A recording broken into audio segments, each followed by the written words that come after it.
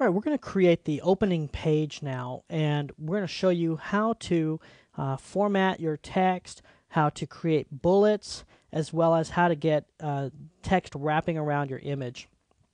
This is a really neat lesson on how you can get your pages formatted very quickly. We're going to add another style to our style sheet for an H2 heading. So we can tweak what we have for the H1 and then modify the H2, and I'll show you how this can all come about to where it's very clean, very interactive, and easy to work with. All right, so let's see what we got here. I know some of these areas are very difficult to read and work with. That's because these are library elements. It just makes it a little more difficult to tweak and work with. But nevertheless, let's delete some of this information here. Okay, we're going to go ahead and highlight all this, delete all this, and in your folder for your lesson files, we have a folder called text. Okay, we'll open that, and then the opening page, let's go ahead and highlight all of this text. I'm going to do a Control A, okay, Control C, and then I'm just going to come right in here and I'm just going to paste that right in. So by default, we're looking at a paragraph formatting, no problem. So I'll just take this and I'm going to add my H1 formatting to this. Okay, let me bring back my palettes here. Okay, that looks good. This right here, I want to make that an H2 format that's italicized, maybe a little bit smaller than this. So to do that, we'll just copy our H1. So what you could do is right click and choose duplicate.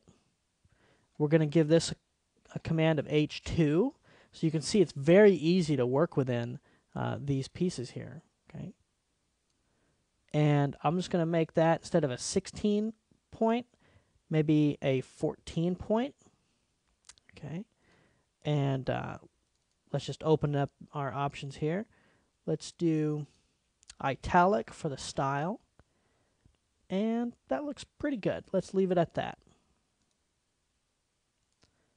All right, so I'll highlight this text and I'll choose heading 2. Okay, that looks really good right there. Now, up until the word hour here, this right here, these are bulleted text. So to make bullets, it's as easy as clicking one button. Just click this button and it adds that as a bulleted piece of text. So we'll hit enter, delete, enter, delete. And oops. Let me undo that here. One too many deletes. All right, so there we go. Now our font here has kind of switched itself back to we don't have that as a paragraph tag. Okay, we're kind of out of luck because these are not paragraph, these are bullets or ULs.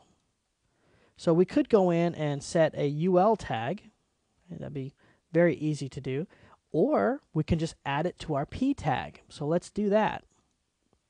So we'll come up here to our P tag, P, and we're going to add a comma, UL.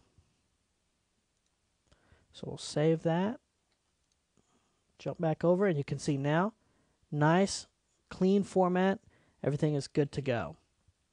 Finally, what I'd like to do is add a graphic to this, because this looks kind of plain.